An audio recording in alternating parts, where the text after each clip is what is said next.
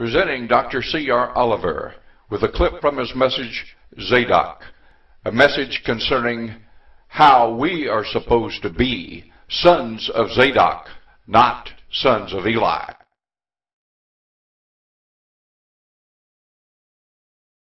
How many of you know that those who came to the temple that particular morning that Jesus took the scriptures did not know that this was the day of a pronouncement from heaven, and the pronouncement would go forth and it would never be retracted. It would be forever and ever, and it would never be taken back.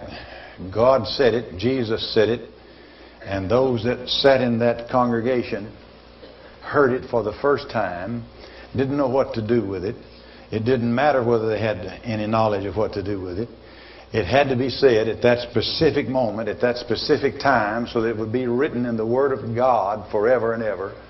And that is the way I come to you this morning.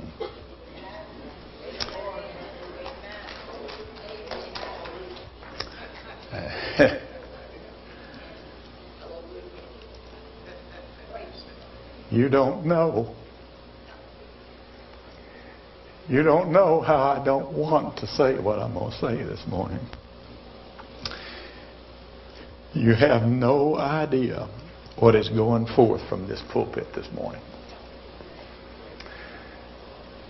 The Lord told me that He has chosen this congregation because of not only your strategic location as to the beginnings of this country, but because you have come before Him and allowing yourself to be a vehicle. And I saw shafts of light that came forth from this congregation, from this position, throughout the entire nation, so that what is pronounced today is the same as if it were pronounced in every pulpit, with or without permission from the Holy Ghost.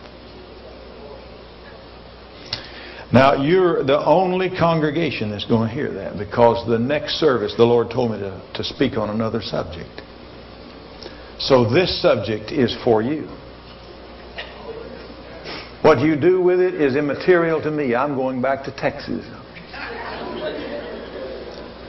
I told Brother Evanson and Sister Evanson, why do you trouble me here at this church? Why don't you leave me alone? Why don't you let me just stay where I'm at and pursue what I want to pursue and write, not have to speak? You hear voices that come through here all the time. You don't need my voice. I'm not anybody. I don't have any program. I don't have any kingdom. I don't have any reason to be put upon like you put upon me. And yet when I began to look at this invitation, which I did not accept,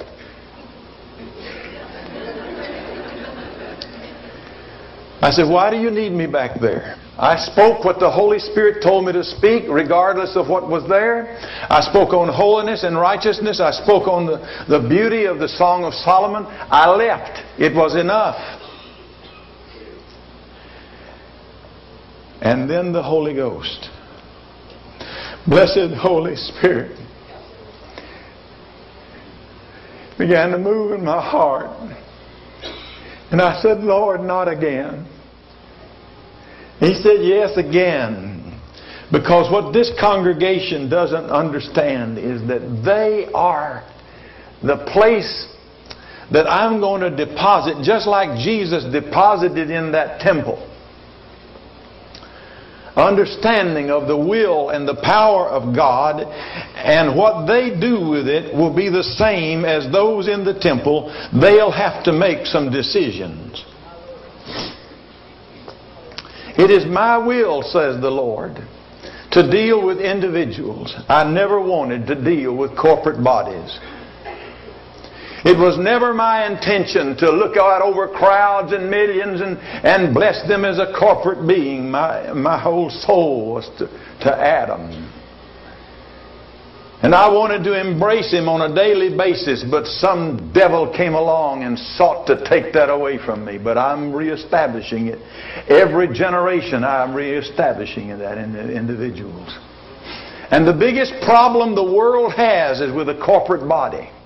It's always been that way. And I will show you this morning what the Holy Spirit revealed to me. And you will understand that I'm here to announce the end of the church age. And the day of the Gentile is through. And the march of God is moving to a new thing, and it doesn't involve anything we've ever seen before. It involves a return to those reserves, to those individuals scattered across the globe who God knows by name. And it is that remnant, that is that body, that group, those individuals known to Him and sometimes known to one another, that He will bring forth His glory and manifest the sons of God.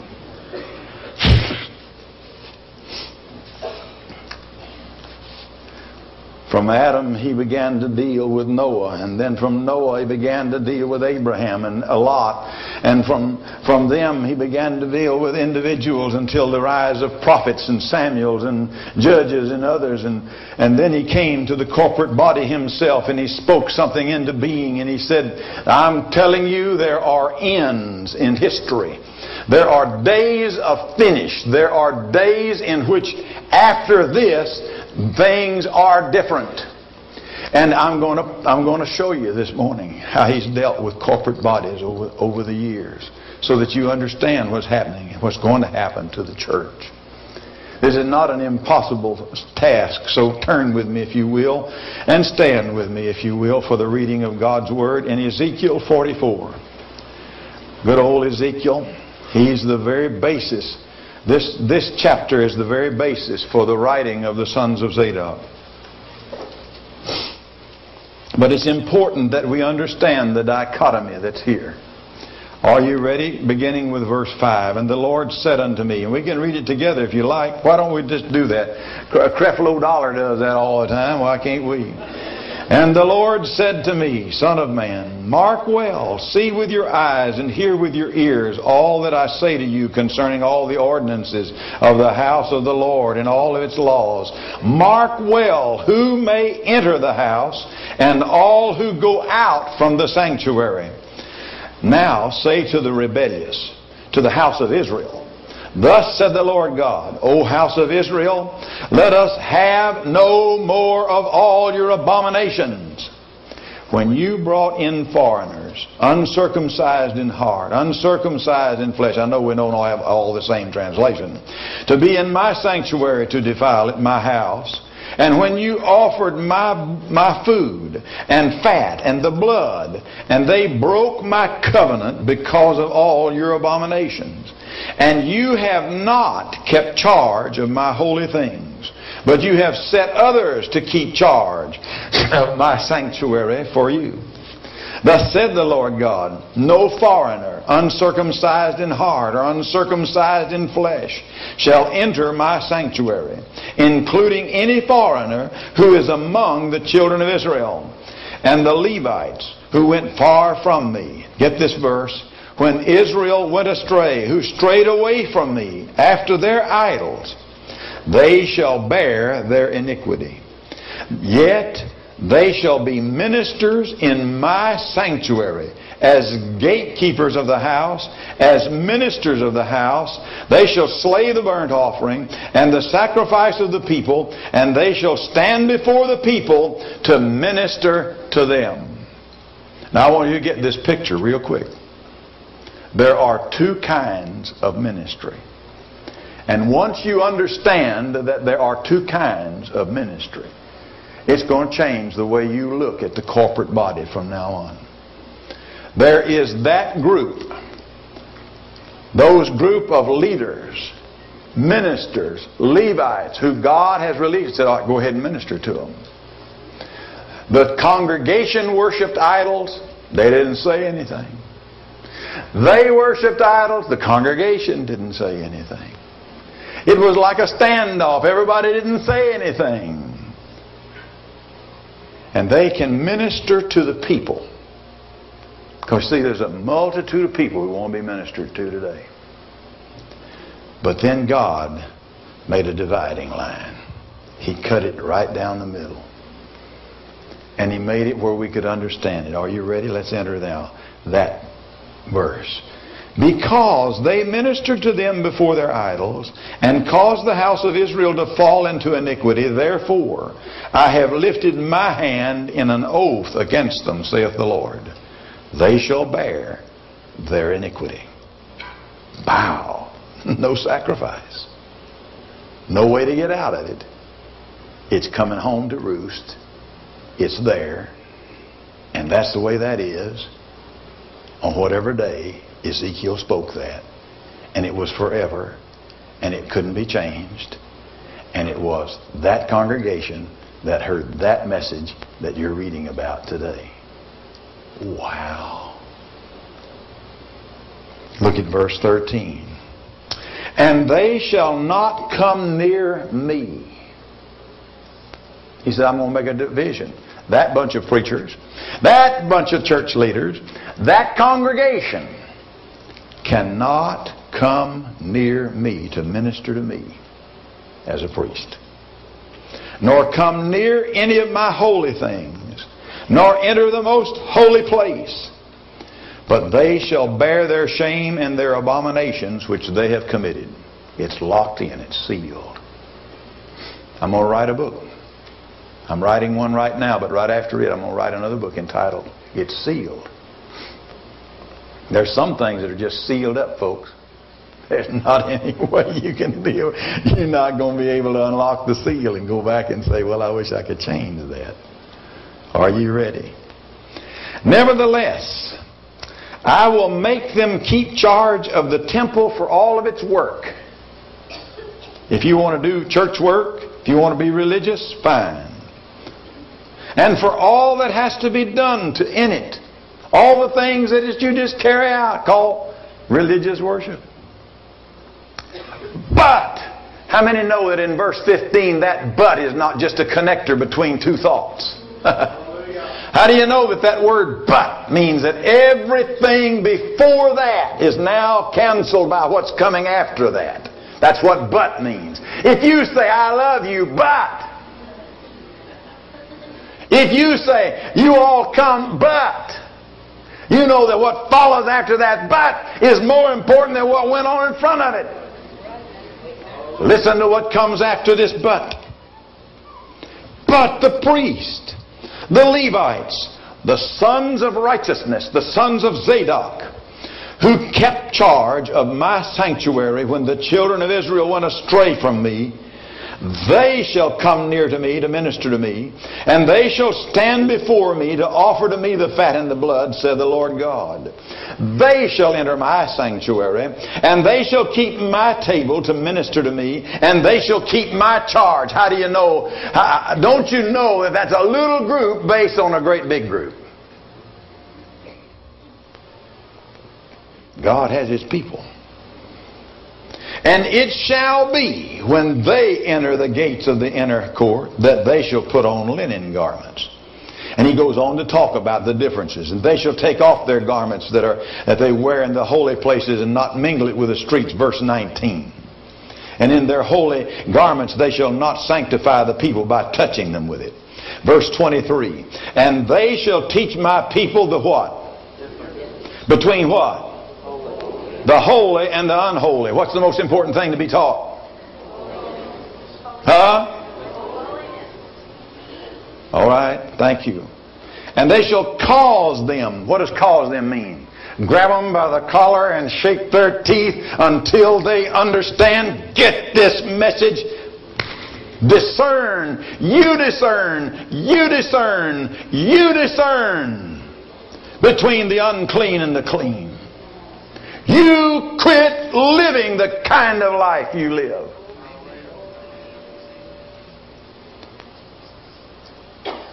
You know, a holy man can do that, but not many people are holy enough to try it.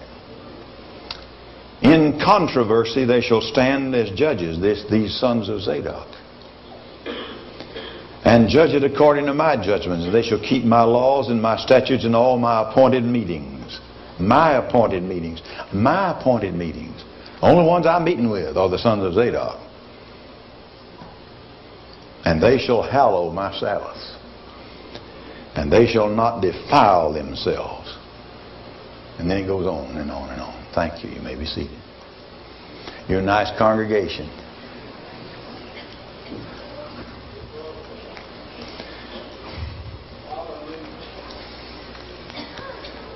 A woman came down the aisle this morning, laid her hands on my head, and she said, obedience. And that's what it's all about this morning. That's what you're hearing about. I don't know how long it's going to take, but I have some things I've got to show you in order for me to be obedient. And I just have to say, Lord, teach me, help me to know how to unlock this Pandora's box, so to speak. How to show the congregation exactly what you want done. Because, see, it's necessary that the Holy Spirit, and now you who are group people that were here last night, I told you were part of the group.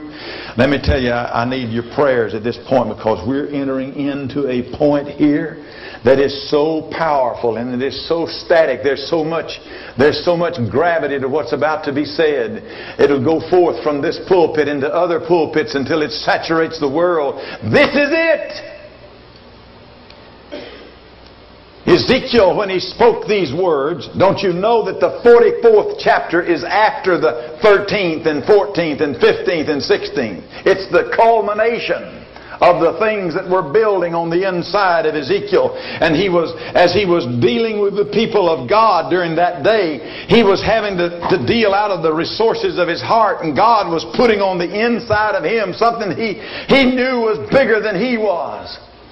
And he had to watch it and look at it and see it grow on the inside. So if you'll hurry with me, let's go just flipping back. Can we flip back a few pages and find out some of the things?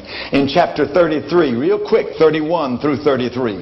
So they come to you as a people do, and they sit before you as my people. And they hear your words, but they do not do them. For with their mouth they show much love, but their hearts pursue their own gain. God was showing them the inside of the corporate body. Indeed, you are to them as a very lovely song, Ezekiel. When you preach, they love it. Of one who has a pleasant voice and can play well on an instrument, but they hear your words, but they do not do them. And when this comes to pass, and surely it will come, then they shall know that a prophet has been among them. It won't be the same kind of voice as they've been hearing all along. They will say, wow, we should have listened. Drop back now to chapter 21. Just going back, see, getting the background. Before chapter 44, you got to have a chapter 21, right?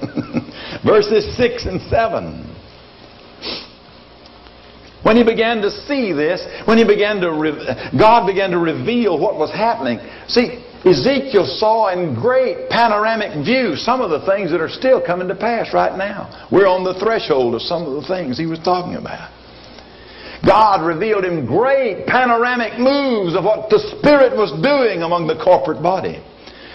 And he said to them, sigh therefore, Son of Man.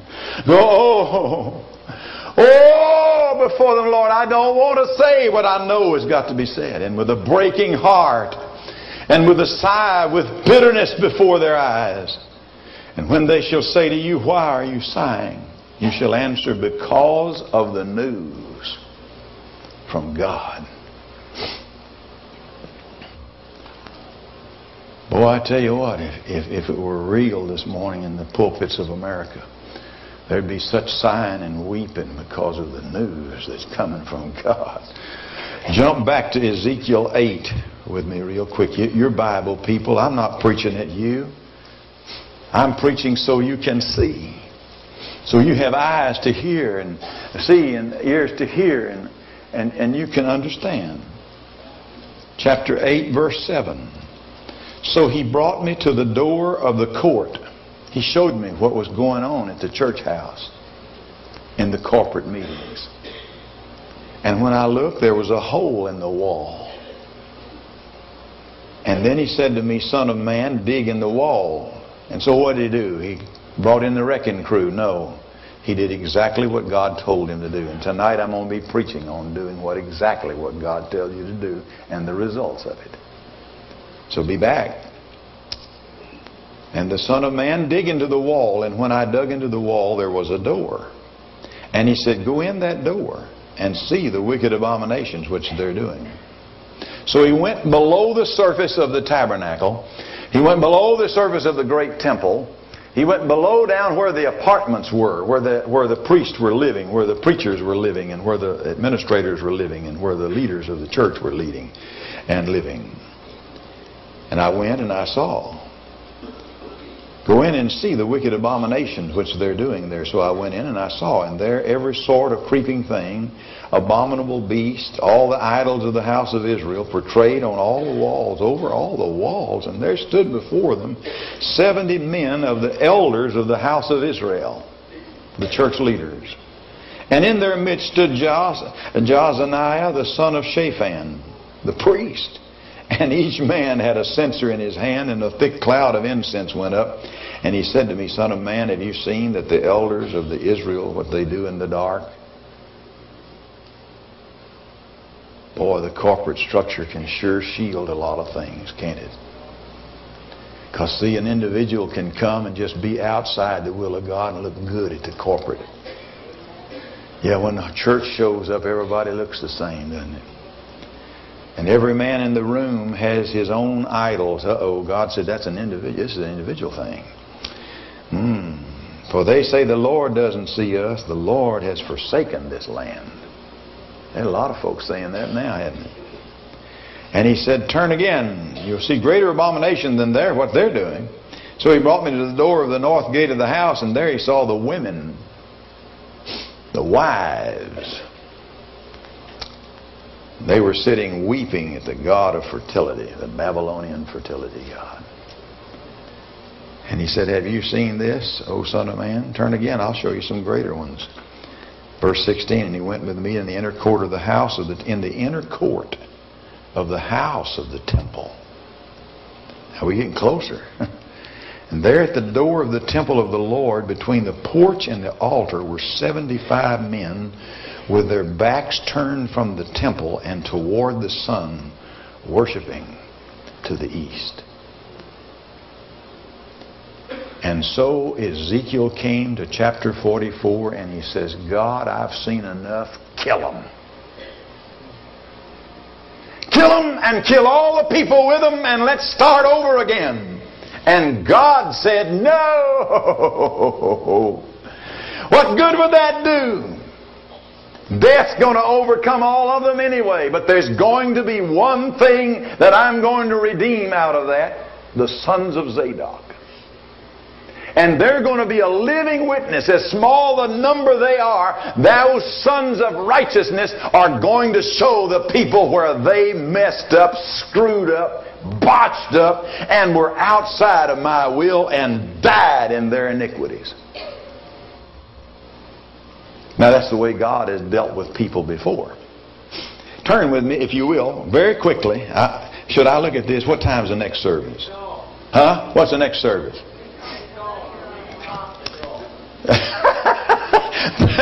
Yeah, he speaks the magic words. I love it. Turn with me in Psalm 78. I'm going to tell you there's something on the inside that's got to come out. But if you don't draw it out, it's not going to come out. I'm talking about you need to get hold of the horns of the altar this morning and say, Lord, reveal this to me. Let this thing be real to me as it is to Him. Let this thing work on the inside of me like it's working on the inside of Him. Dear God, call this forth in my life. I tell you, you can't be passive anymore.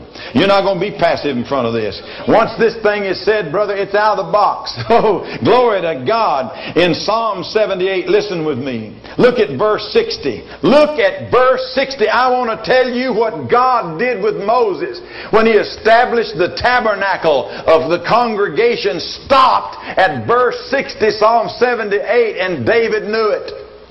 There was an end to the tabernacle. There was an end to picking up the tent. There was an end to the cloud by day and the fire by night. There was an end because God was not there anymore. Let me tell you, Samuel was born into a profligate situation. He was born and was given to God, and Samuel went and lived in the house of Eli. And Eli had two sons, Hophni and Phinehas. And Hophni and Phinehas lived like dirt. They laid with the women, they drank, they took more than their offering, they lived off of everybody. They were the pitiful example of an Eli system that would not correct and would not say and would not speak against such abomination. And Samuel grew up in that mess. But Samuel was unfazed by it because he listened to a voice they never heard. They listened to a voice that they never could comprehend. He had a voice talking to him from heaven. And he said to him, I recognize who's talking to you, but I don't hear that voice anymore. I want you to know there came a time that in the tabernacle the voice was not heard anymore.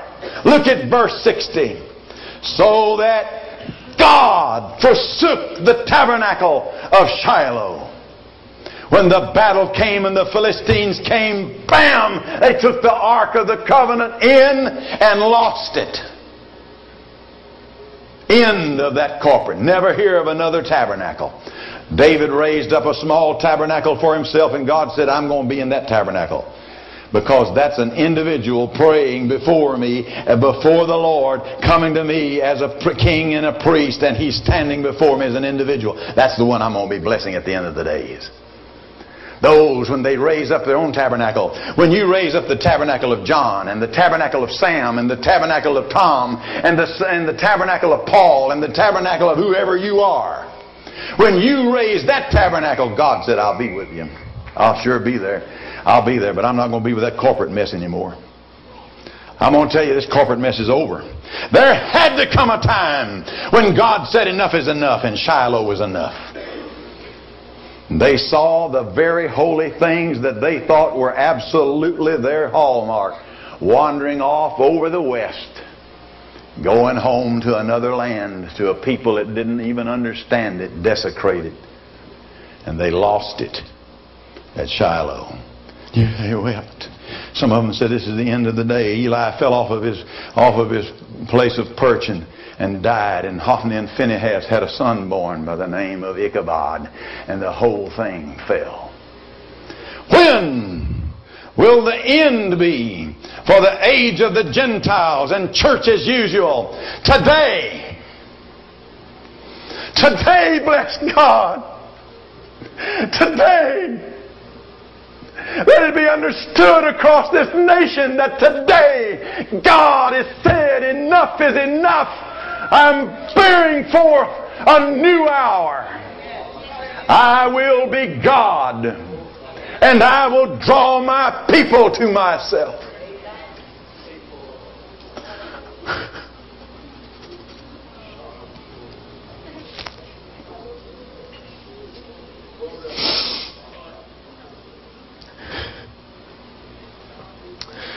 After Shiloh, there was the temple. The tabernacle had the glory of God in it, but then the glory departed. And the people kept on worshiping, and they acted just like there was glory there when there wasn't any. And God said, I stopped at Shiloh. I'm not going to bless that anymore. I'm not going to have anything more to do with it. Then came along Solomon. And Solomon built a great temple to the Lord, and it was honest and it was right where God wanted to be. And the Lord said, all right, I'll bless that. It's coming out of me. I'll bless it. So he brought the temple forth to replace the tabernacle.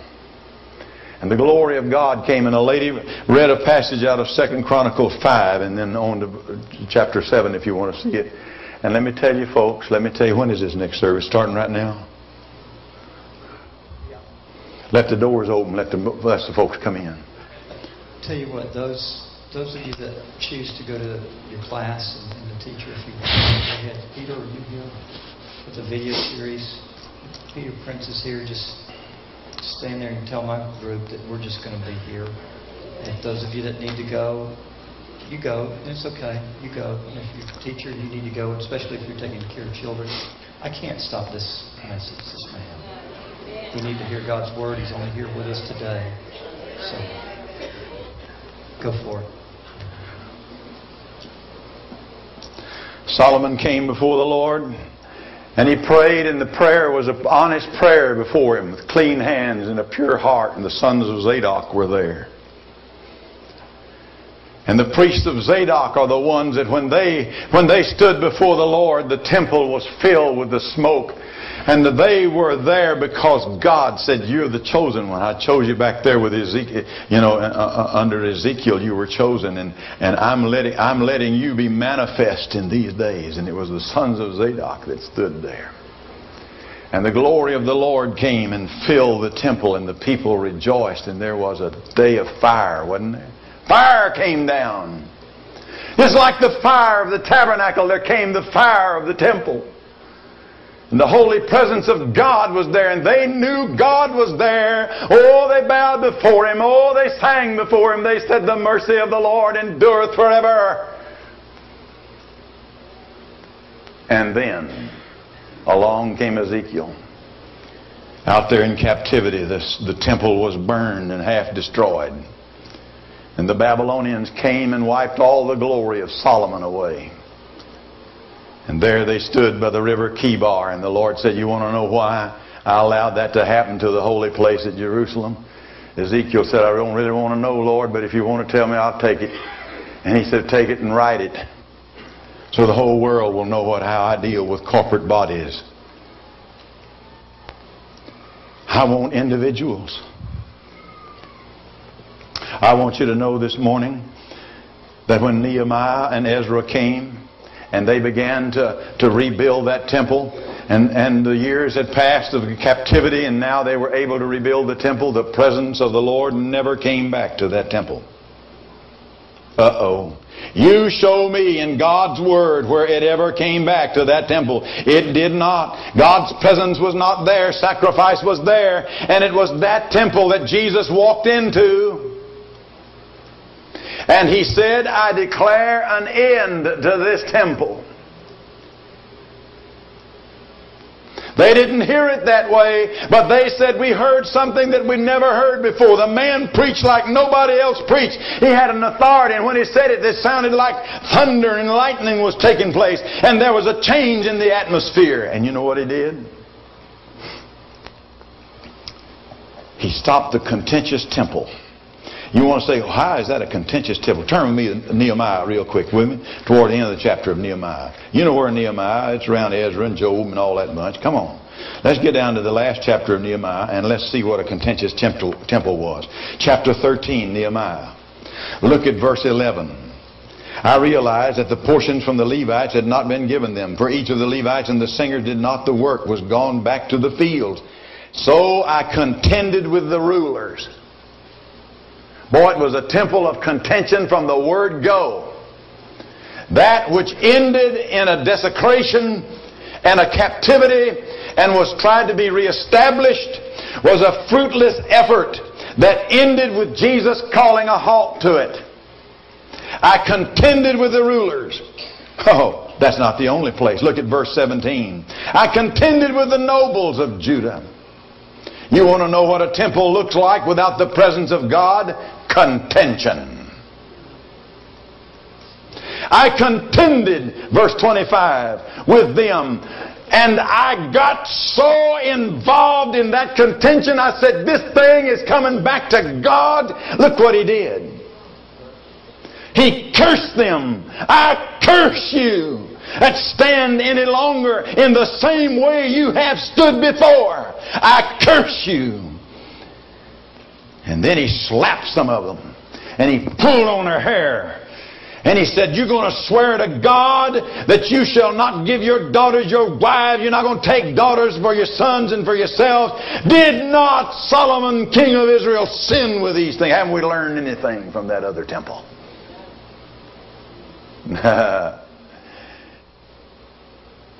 99, 44, 100%. You remember that old slogan, some of you, a long time ago. Of the churches today would have to bear that judgment. In order to get in to speak the Word of God, you'd have to contend with the nobles and the rulers and the people. Because there's a people over here that want to be ministered to, and they don't care who's ministering to them. As long as they're there on Sunday morning, they're paying them. As long as they're doing what they're supposed to be doing, as the world would say, they have their job description, they better fill it. You're the preacher man, so preach, man. You have got to say something because it's 11 o'clock or 10 o'clock or 9 or whenever we ordered. It's the time, and we're all assembled, and bless God, whether you say anything or not, we want to hear something. How do you know that God's through with that? Because when you feel it on the inside of you, you know God's through with that. Jesus came 400 years after that contentious body had their hair pulled, and they didn't have any open word from God, and there was no open vision, and the prophets' mouths were shut, and Jesus came on the scene. And He walked into that Nehemiah, Ezra type temple, and He says, I tell you, I got some news for you. Bam! Over went the table. Woo! Scribes and Pharisees, have I got a little word for you? Well, you want to know the word He had for them? Let's look at Matthew 23, verse 35. There is a little word for them. Matthew 23, 35. Are you ready for this word? Here comes. Serpents, you brood of vipers, how can you escape the condemnation of hell? Therefore, indeed, I send you prophets, wise men, scribes. Some of them you will kill and crucify, and some of them you will scourge in your synagogues and persecute from city to city. That on you. What? Wait a minute. Read verse 35 with me. That on you, this day, this hour, from this moment, this is the end of that.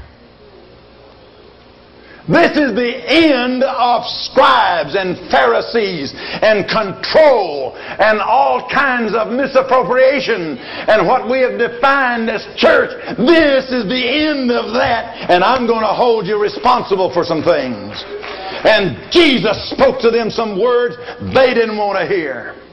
Here it is in verse 35. That on you may come all the righteous blood shed on the earth.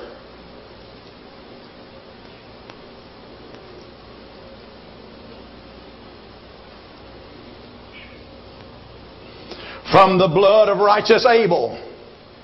We weren't there when Abel's blood was... Oh, no, yeah, you were there. The same attitude that operated in your heart was in the heart of Cain. I'm holding you responsible for Abel's death. Oh, the Lord going to allow me to write a book one of these days. It's going to be one I want to write. I've been writing ones He wants to write. You know what I'm going to write a book on, Brother Russell? Sermons that you never hear on Sunday. Woo! Glory to God. And one of them is going to be verse 35.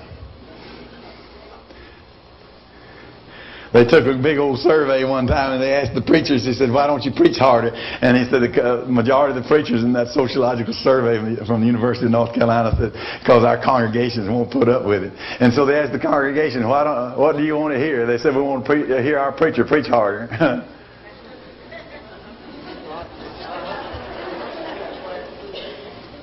That you may come, that on you may come, I put it on you. Churches of America, I put upon you every ignominy, every distance from God. I cause on every church in America and around the world, wherever the name of Jesus is, every church that's doing business as a church without the presence of the Holy Ghost of God, without the leadership of God. I place on you every ignominious act against God. I bring in judgment. I call forth the iniquities. Every time we've met and not God has met with us, I call that upon this generation.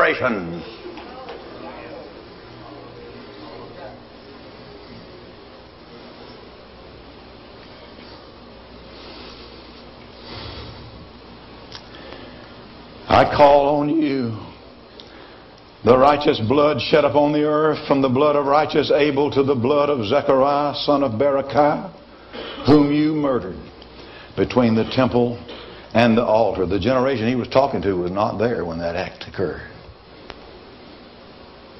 Now you can say what you want to, folks, but if you continue And this church is, and you're just the focal point. This happened to be the temple that Jesus came in and said, this stuff applies to everybody and to everything that looks like this.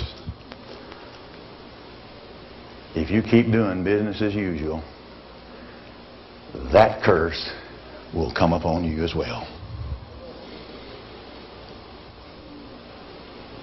Now you said, well, now, Jesus, you were unfair about that. No, Jesus wasn't unfair about that. The Holy Roman Catholic Church had inquisitions and shed the blood of millions. You think that the judgment is not coming on those congregations of this day for that sin? And don't you think that the day of the church, whether you feel like you're Pentecostal or whether you feel like you just sancto sancto, the day is over. Business is not going to be conducted any longer in the way it was conducted. Like it or not, there has to be some way. I got to fussing with a man on my doctoral committee, and I said, you know, Dr. Stinson, the work here is too hard. And he looked at me and he said, well, everything's got to be some way, and that's the way this is.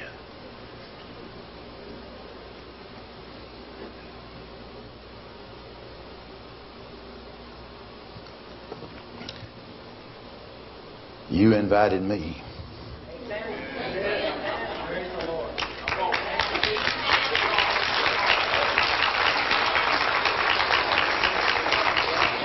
I'm sorry, Lord, it's come to this. I'm sorry, Lord, that you're having to hold the fact that there are three elements within the temple of heaven. And you showed it to Ezekiel and you said, you bring that temple down, the vision of the true temple down. And you say to them, how dare you put the door to salvation from your temple when the door of salvation is from this temple? How dare you assume that you have anything that looks like my thing? Oh God. Where are we? Where are we going in this?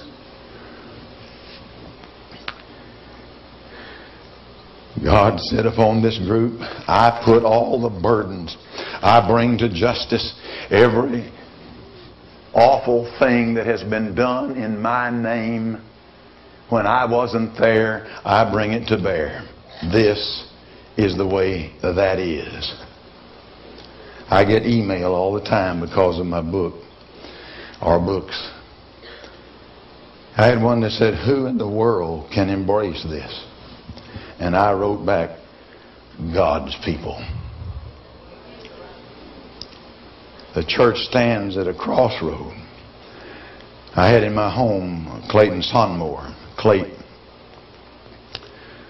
had just come from Florida, the very seat of where an outpouring of the Spirit of God was.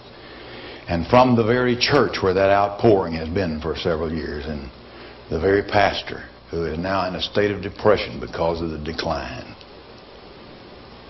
And I said, oh God, where is it going to be next? He said, it could be right here at Wow Center. But it won't be like it has been. They'll have to call on me. And call on me. And I will do a different thing here than I have ever done on the face of the earth before. I don't know what that does to you, but I'm glad to be a part of that. And I beg before God that you beg before God that He would do a different thing here. No matter the cost, the price, the pages of whatever it is, that He would do His new thing here. Because you see, Jesus walked out of that tabernacle, that temple, and He started, pardon me, didn't mean to blast you like that.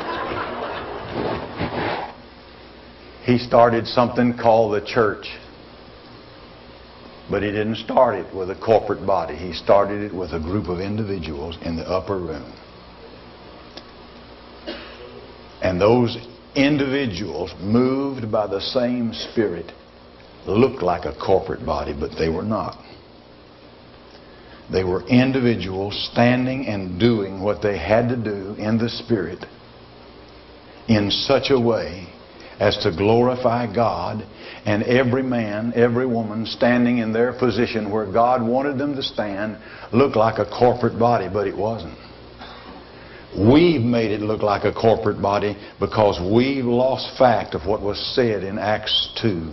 Will you turn with me there real quick? We're very close to the end of this. On the day of Pentecost, verse 3, there appeared to them divided tongues as of fire, and one sat upon each of them.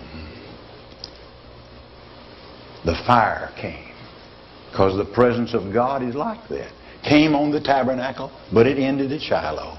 Came on the temple, and it ended at the Babylonian era. It was tried to be restarted again, but it shook and died.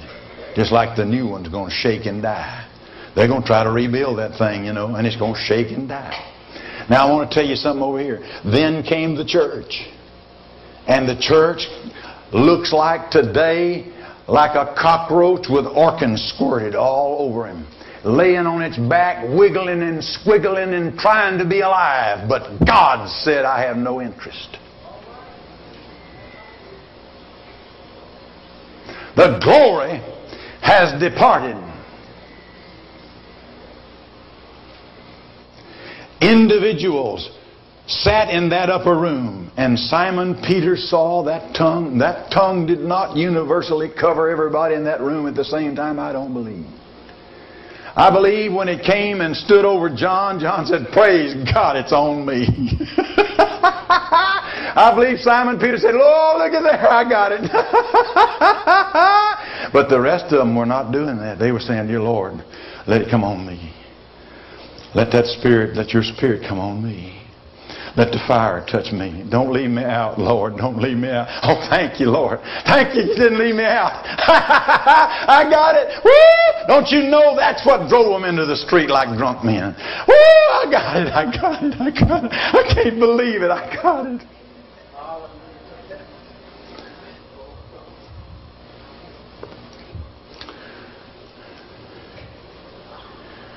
Read me Romans, the 11th chapter. You say, well, you sure covered it, brother. You started with Genesis and went right on through. Uh-huh. It's one book. One God. One Lord. One worship.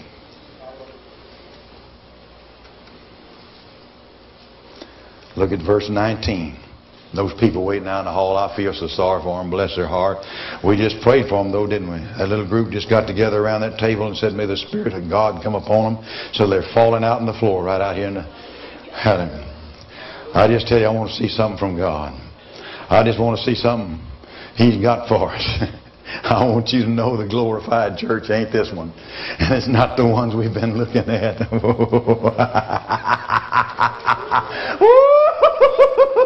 Oh, look at it. Look at what he said in Romans 11. For if they're being cast away, verse 15, is the reconciling of the world, what will the acceptance be but life from the dead? For if the first fruit is holy, the lump is also holy. And if the root is holy, so are the branches. Where holiness is, that's where He is. And if some of the branches were broken off, and you, being a wild olive tree, were grafted among them, and became partakers of the root and fatness of the olive tree, do not boast about the branches. For if you boast, you remember that you do not support the root, but the root supports you. My God is the center of this. And you will say, branches were broken off that I may be grafted in. Well said. Because of unbelief they were broken off. And you stand by faith. Do not be haughty, but fear. Therefore consider the goodness and the severity of God on those who fell, severity, but to you goodness. And if you will continue in His goodness. Otherwise, what?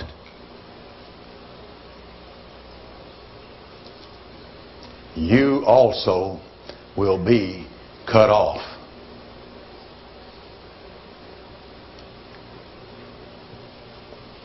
Dare I say it? Yes, I must.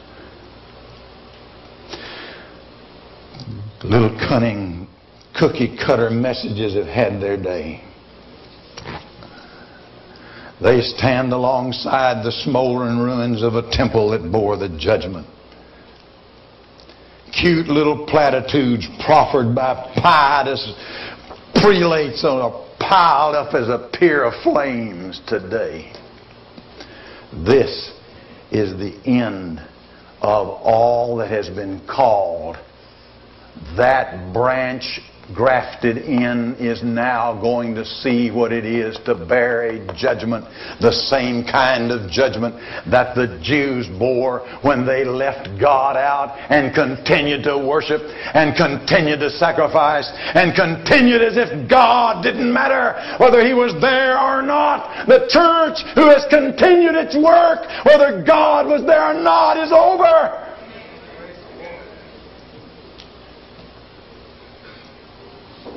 Three things I can say about the church. Number one, it's a competitive body today in a competitive market.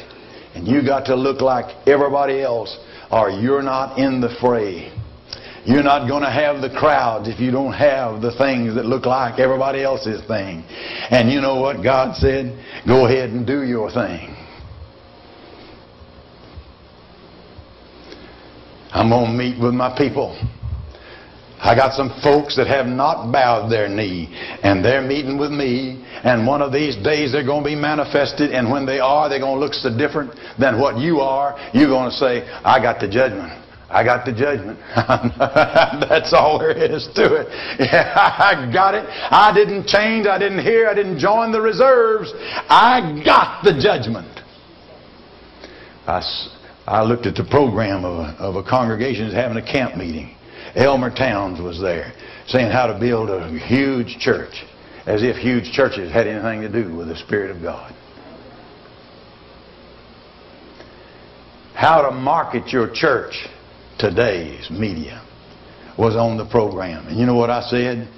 I dedicate this program to the flames, and pitched it in the trash. 2 Peter and Jude are not comic books. God said in the last days there would be a falling away, because there's nothing in the house of God to draw anybody.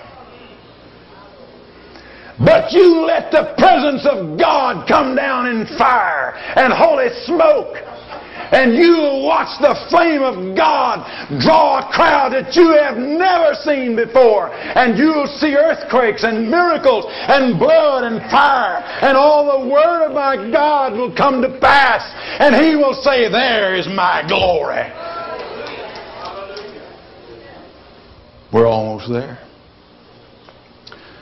I can say that the church is now a ministry of the people, and that the sons of Zadok are cloistered away waiting for their hour. It's a ministry only to the people, because we've never seen. Only one time in my life have I ever seen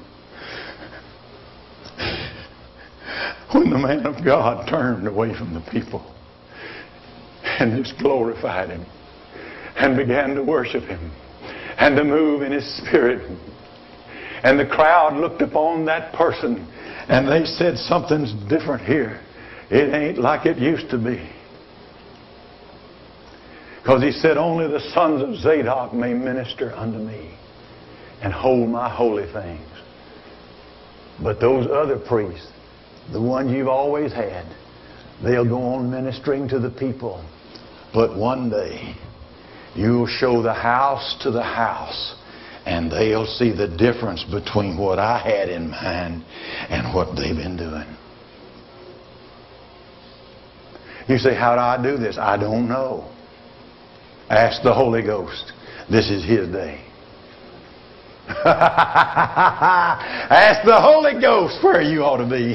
This is His day. But I tell you what, God chose this church because you have possibility.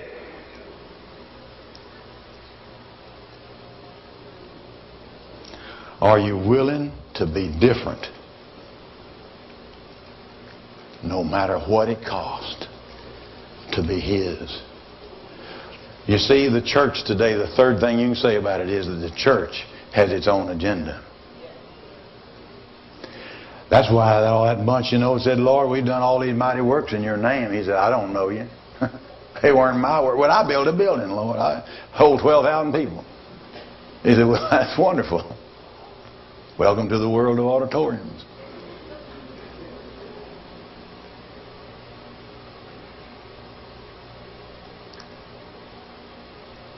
What do you want to hear? Someone with itching ears? Then don't call me. Don't call me. I won't have to do this. Don't call me. Because I'm going to tell you something. I know what it is to minister to Him.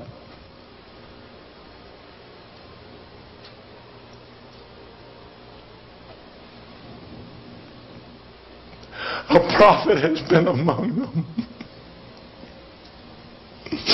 I bow before you, my Lord. The word is spoken. That bunch of people that came out of that which God put to bear in Jesus' heart and bore in the upper room came out orchestrated by the Holy Ghost. And crowds of people cried out one phrase, what shall we do? The temple should have been able to have told them what to do, but that kind of thing was over. Now we cry out, when can we leave? What program do we have next week? What's the spring schedule look like? What are we doing at summer camp? Who's going to be the next leader? What shall we build? And God said, where am I in all of this? Weep, Ezekiel. Somebody's got to weep when they see what I look at. I hear sermons preached on Sunday I didn't give, so people who should have heard cannot hear. But that's what they want. So my servant preaches to a tree, or a mountain, or a wall. But his words will be heard. In the day of judgment, they'll be heard. It'll be brought back because Jesus wasn't welcome there either. But every word he spoke came to pass. And that which comes from God will come to pass. Judge ye, O Lord my God, between the people and your servant. Bring forth the word. Cause it to be heard until there is a great shaking in this nation and they understand this is enough.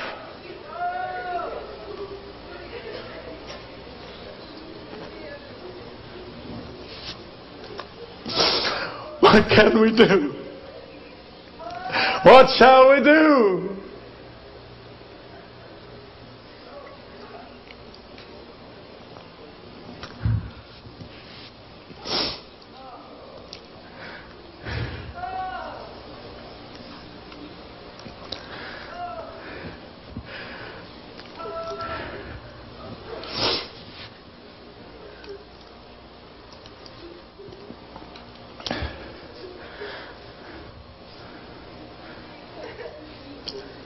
If you must go, go.